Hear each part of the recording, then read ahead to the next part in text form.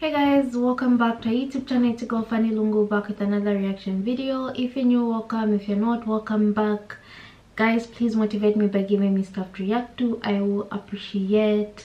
So today I'm going to be reacting to Allah will answer your dua as long as you don't say this. Live reminder. So without wasting time, let's get into the video.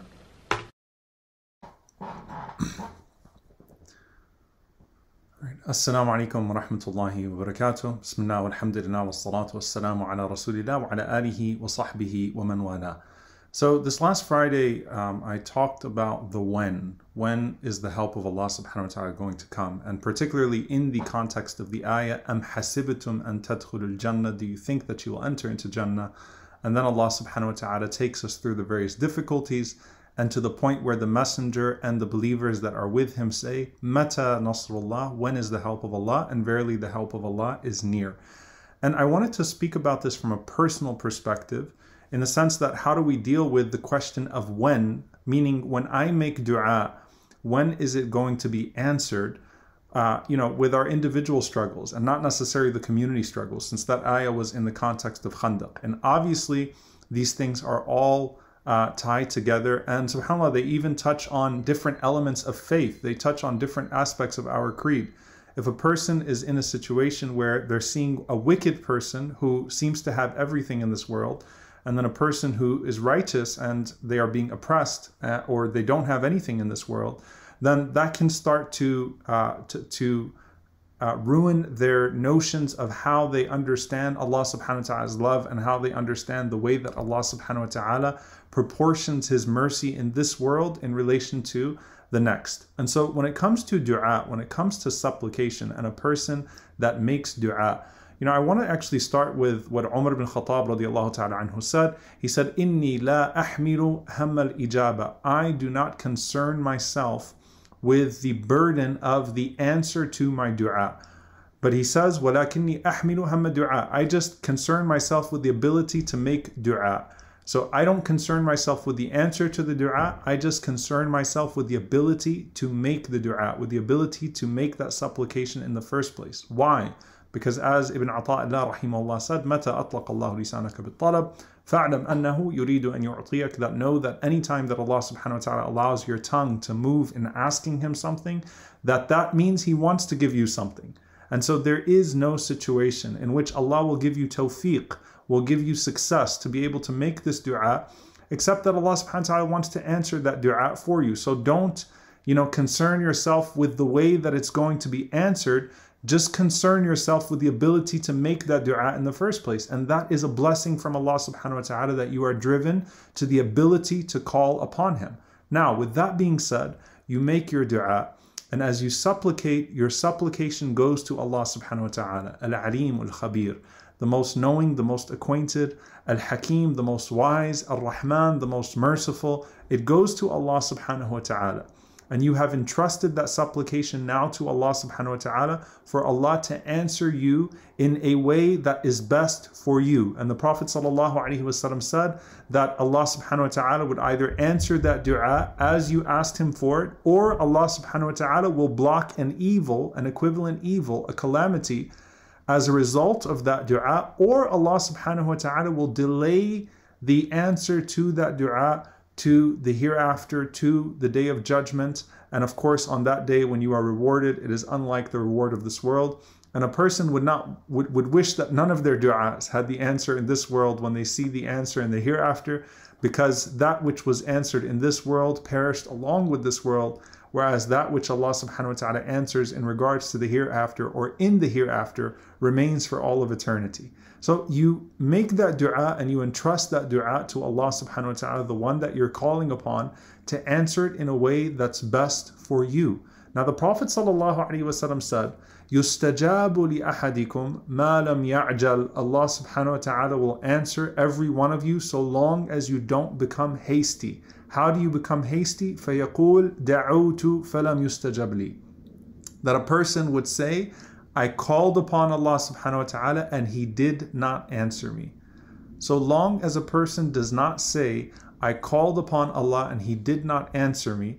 In another narration, the Prophet ﷺ said, يَدْعُ بِإِثْمٍ أَوْ قَطِيعَةِ رَحِمٍ. that a person would call upon Allah subhanahu wa ta'ala for something sinful, or with the severance of family ties. So the nature of what you're asking Allah for is forbidden. But in this regard, you've asked Allah subhanahu wa ta'ala, you have taken all of the precautions and fulfilled all of the prerequisites to approaching Allah with that dua. Do not say, da'utu falam yustajab li. I called upon Allah and He didn't answer me. He did not answer my dua. When you do that, no matter how the dua has transferred, it's left your heart, it's left your tongue, it has gone to Allah subhanahu wa ta'ala, and the Prophet ﷺ said, your Lord is too shy for you to raise your hands and for Allah subhanahu wa ta'ala to allow those hands to come back down completely empty and unfulfilled. Allah is too shy. Allah is too shy, subhanallah. He's too shy for you to make dua and to come back empty-handed. So you made that dua and you sent it to Allah subhanahu wa ta'ala, and then you say, da'utu falam yustajab li. I called upon Allah and He did not answer me. At that point, no matter how the dua is operating, it becomes completely irrelevant and it becomes completely ineffective. It ruins the dua, it spoils the dua, because you lose the essential component of trust in Allah subhanahu wa ta'ala as you're making that dua. So the Prophet ﷺ said, do not be hasty and say, I called upon Allah and He didn't answer me. And another thing that's really important about this is, subhanAllah, to not let the shaitan tell you that the delay in the answer to your dua is some indication of Allah subhanahu wa ta'ala not loving you. You know, think about this. Who was more beloved to Allah than the Prophet Muhammad sallallahu alaihi wasallam? Who does Allah love more than the prophets, than Ibrahim alayhi salam, than Yusuf alayhi salam, than Yaqub alayhi salam, right? We're talking about Abraham and Jacob and Joseph and Ayyub alayhi salam, Job. Who does Allah love more than these people, than the prophets of Allah?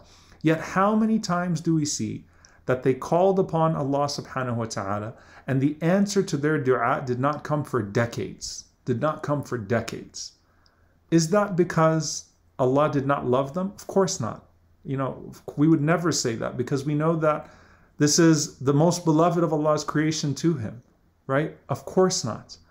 But it's something else. It's something else. And so it might be that you see two people that make dua, and this person is answered right away and the other person is delayed, and Allah loves the one who was delayed more.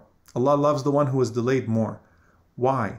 Because it may be that, subhanAllah, as you are turning to Allah subhanahu wa ta'ala in dua, that Allah is increasing you, and He certainly is when you turn towards Him. Allah is increasing you in His favor, in His love. Allah is increasing you in your good deeds. Allah is elevating your status in the hereafter, because ad-du'a wal ibadah, dua is worship. And so all that you are gaining, aside from what you are specifically asking for, in the process of that dua, is certainly increasing you in Allah's love. Is certainly increasing you in Allah's love. And what more could you want than that? Right? What is greater than that? As you're going to Allah subhanahu wa ta'ala, and Allah subhanahu wa ta'ala is increasing you in His love, as well as responding to you in a way that is most befitting to you. And subhanAllah, that is a precious jewel that, you know, that we take every time we turn back to Allah subhanahu wa ta'ala in dua, aside from whatever it is that we're asking from Him. The inkisar, the brokenness that we show to Allah subhanahu wa ta'ala, the humility that we show to Allah subhanahu wa ta'ala, the waking up at night to pray for what we're praying for, right? In the last third of the night, or whenever it is, all of that is bringing us closer to Allah subhanahu wa ta'ala, and closeness to Allah is greater than whatever it is that we're asking Him for. So the Prophet ﷺ said, do not be amongst those people that send a dua to Allah subhanahu wa ta'ala who is too shy to reject it, but then they render that dua ineffective themselves by closing the possibility, by saying that that dua is not going to be answered by Allah subhanahu wa ta'ala, that dua has not been answered by Allah subhanahu wa ta'ala. Once you make dua to Allah subhanahu wa ta'ala, leave the answer to Him subhanahu wa ta'ala. And again, imagine on the Day of Judgment, those du'as that Allah delayed for you to answer you there, and to give you a bounty that was too great for this world, and to give you in a place that is everlasting rather than a place that is temporary. And you say, subhanallah, this was greater than whatever it is that I could have wanted in this dunya.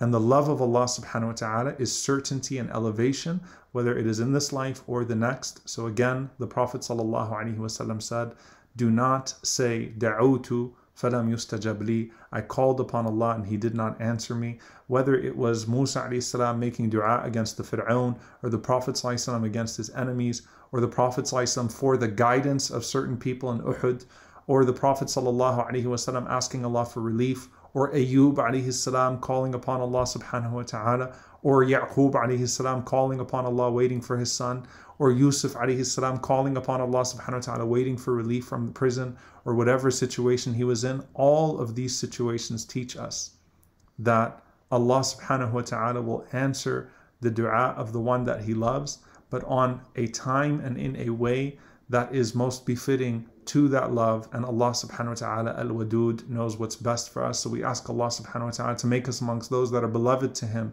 And we ask Allah subhanahu wa ta'ala to make us amongst those that are always turned back to Him in dua, in a state of brokenness and humility, and in a way in which we are always elevated in this life and in the next. May Allah subhanahu wa ta'ala gather us with the Prophet sallallahu alaihi wasallam in Jannat al-Firdaus. Allahumma ameen.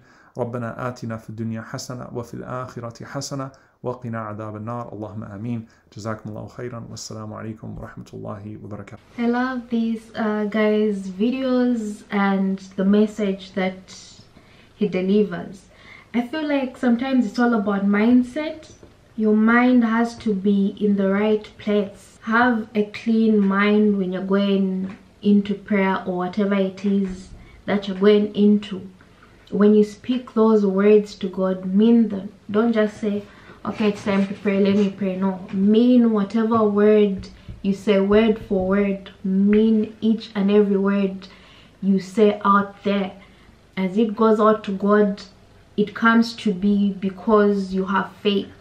But once you sit down and say, that was too much for me to ask, that is too, I don't deserve this, then it destroys the whole purpose of you actually praying or saying whatever you said to God. Otherwise, this was self-explanatory. If you guys have any contributions, comment down below. Your contribution is always welcome. If you want me to react to anything, suggest it down below by giving me the name or the link, and I'll be more than glad to check it out. Make sure to give this video a thumbs up, share it with your friends, and of course do not forget to subscribe, and I'll see you in my next reaction video.